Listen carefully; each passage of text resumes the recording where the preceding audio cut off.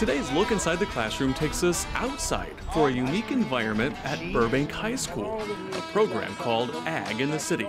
We're here today showing a lot of fourth graders from a lot of different schools about our animals. And they do a lot: raise pigs, milk goats, ride horses, tend to the sheep, which exposes students from 6 elementary schools to careers in agriculture, and college animal science programs, adding science knowledge to what they're learning in class already.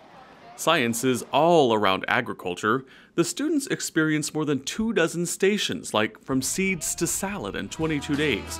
They learned what life would be like without agriculture, and they even learned the instruments of farm equipment. What we do is we're making ice cream in a bag.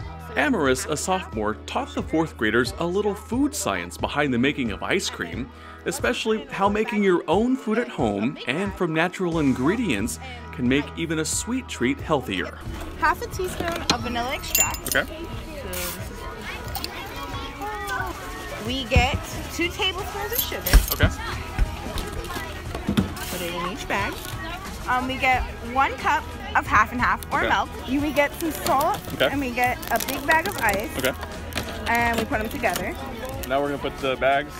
We're gonna put the bags in here. Okay. All right. And then we close the big bag. Close the big bag. Okay. Then we shake. And that's pretty much it.